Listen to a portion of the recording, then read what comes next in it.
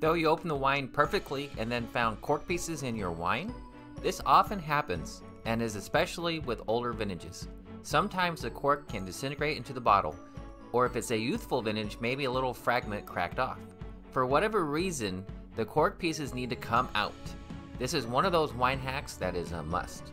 Even when you have a corkscrew, the chances that the cork will drop inside the bottle at some point.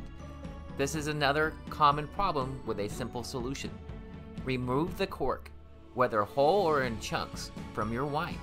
You'll need to filter it. Use a coffee filter or a fine mesh strainer and hold it over a container that will hold the wine without spilling. The cork will end up in the filter and the wine will be good as new.